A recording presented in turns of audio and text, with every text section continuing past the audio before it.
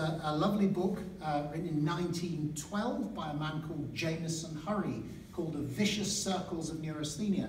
And he drew, it's a book of little diagrams really that he drew, rather sweet really, going from mind to body and back again. And I think we had some very interesting examples of how you can get an illness and then the behaviour you adopt serves to perpetuate the illness.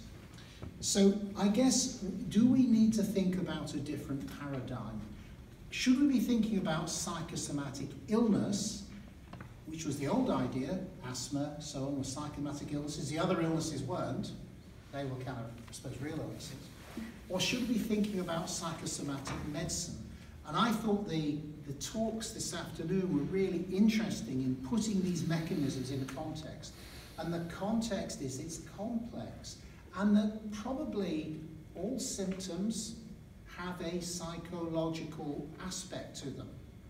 So that's a shift, isn't it? And then you take this even further, and we're hearing about IBS, and we're hearing about dizziness, and we get a kind of figure ground flip here. Because it used to be there was all those diseases out there, and there was this little weird people, you guys here, that were interested in this psychosomatic stuff. And then suddenly we realize, no, we're the normal people.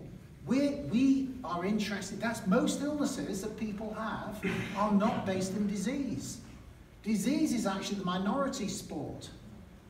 The disease is very important in determining mortality, but determining morbidity in the population, disease is less important than the illnesses that are driven more predominantly by these other factors.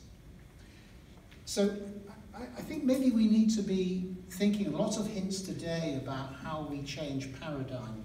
And I think for research, that's going to mean, as we're hearing today, we have fantastic presentations of neurologists and psychiatrists, and endocrinologists and psychiatrists. So we've actually got to take a more joined up view. The idea we can just have psychologists and psychiatrists when it comes to anything like a medical condition studying it, we're going to have to be mixed together. We're going to have a joined up approach. And psychosomatic, meaning body and mind, psychology and other biological factors, are the way to go.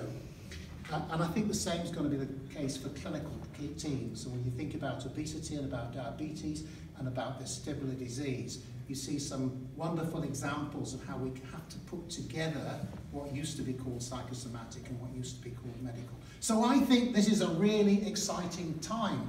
I think this has crystallized well today. We're on edge of thinking about these things in a completely different way.